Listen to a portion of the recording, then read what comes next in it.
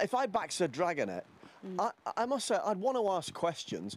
I don't know what Ryan Moore's instructions were and what his plan was, but the horse was well behind early on. He didn't look to be going that badly. I mean, he flew home and finished second. If you backed him, and, you know, sometimes there are genuine excuses, but from watching it, I couldn't see one. And I'd be thinking, why?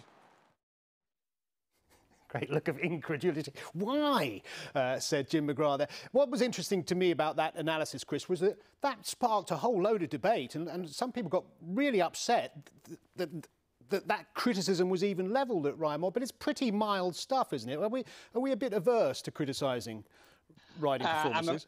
I'm afraid we do. It's not something that maybe we do often enough. You know, you always have to make allowances for how difficult the job is. And then I think in particular, when you're talking about lower profile jockeys who may have had a shocker on a favourite, you don't want to hammer them on the one time they're in the sort of in the big stage. Obviously, that's not the situation with Ryan. I didn't feel he was necessarily open to too much criticism here. It's such a difficult course and distance, that 10 furlongs at Ascot, because for a long part of the race, you're coming up that hill at the side of the course.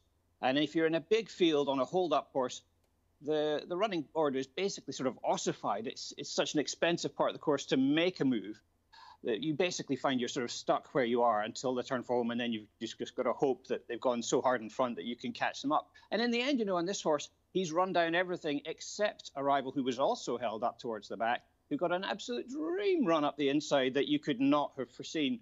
So, I mean, I wouldn't be throwing brickbats at Ryan. I think to some extent he was a victim of circumstance. Problem is that, you know, Matt and punters like him think that when there's a drop of rain, we're going to see Sir Dragonet from the Chester Vase again. But, you know, it just isn't so. I think circumstances combine against him.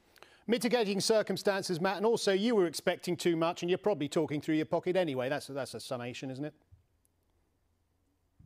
Well, that's just typical Chris Cook, isn't it? Total and utter disdain he treats us punters, as if we don't know the game because we don't work for a newspaper. Funny enough, some of us do. But anyway, we don't work for a newspaper, having our column in every day.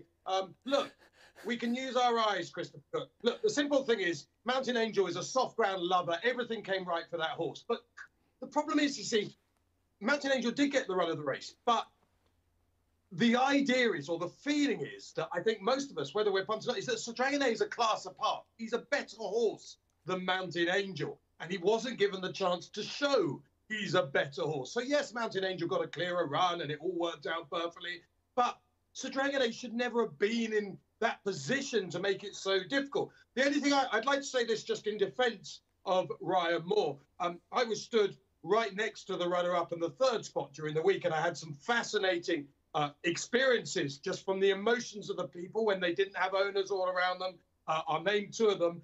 William Haggis, his expressions all week were something to behold, because William had a tremendous week from the point of view the stable ran tremendous, but he didn't reach the winner's enclosure. And gradually his demeanour became more and more agitated, is the best word I can use throughout the week. And as far as Ryan Moore is concerned, I think there's a feeling out there amongst that he doesn't really care. Like, he just comes in, he goes out, and gets his money.